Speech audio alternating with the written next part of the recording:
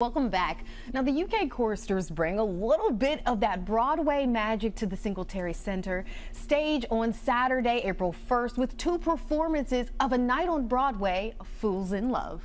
And joining us this morning to tell us more is director Dr. Elizabeth Wilson. We are so glad to have you here with us. Good morning. Thanks for having me. So we're excited about this, but tell us a little bit about what this all entails, because we have to come to this performance. Well, we're super excited about the theme this year. It is, as you guys said, on April 1st, April Fool's Day. And so we decided to play off that, and so the theme is Fools in Love. So you're going to see everything from the foolish character like the King in You'll Be Back from Hamilton, and the opening medley starts with Why Do Fools Fall in Love, which I heard you singing at the break of you. And then also, obviously, your typical love ballads and love songs, too. But we've got a variety of numbers. The students perform together in 3 full company numbers. And then we've got Blue Note featured, which is our a cappella mixed ensemble at UK.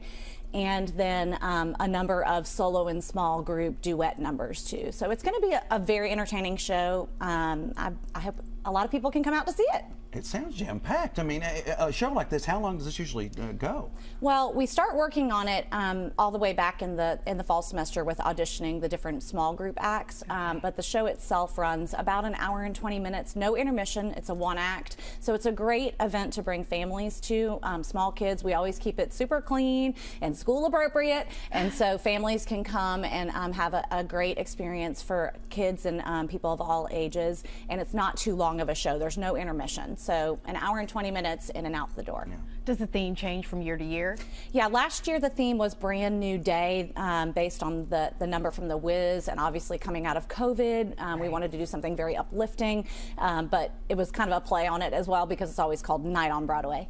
But last year was not, Brand New Day, and previous years we've had stage and screen, so we pulled from movie theme songs as well and movie numbers. But typically it's always just Broadway, and so this year we've stuck with that as part of the theme. Oh, that's cool. What are the UK Choristers?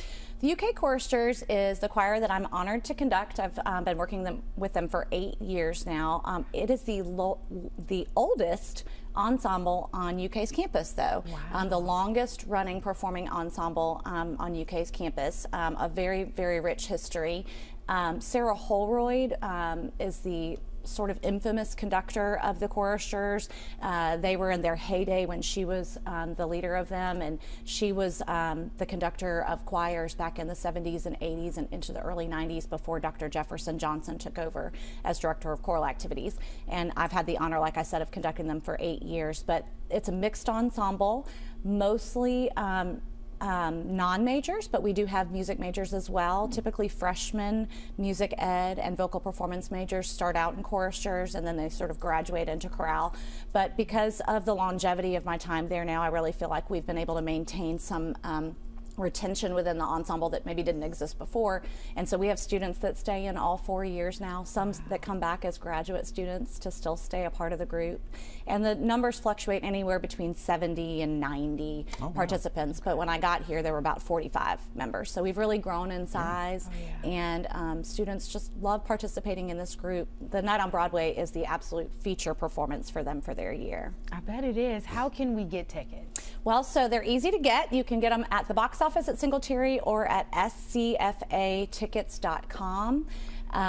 We have a 3 p.m. show on Saturday as well as a 7:30 p.m. show, and tickets always sell out for this event. We're looking really good already for this year on ticket sales, but there are still tickets available. We're hoping we'll still have some available at the door, but our collage performance that happens at the holidays every year sold out 3 days prior to the weekend in December. So I do urge you to go online or call the box office as soon as possible if you want to go, so that you don't miss out. Dr. Elizabeth, thank you so much. We truly appreciate it. We're so glad you were here to tell us about it. Thank you. Well, I hope you guys can come. Absolutely.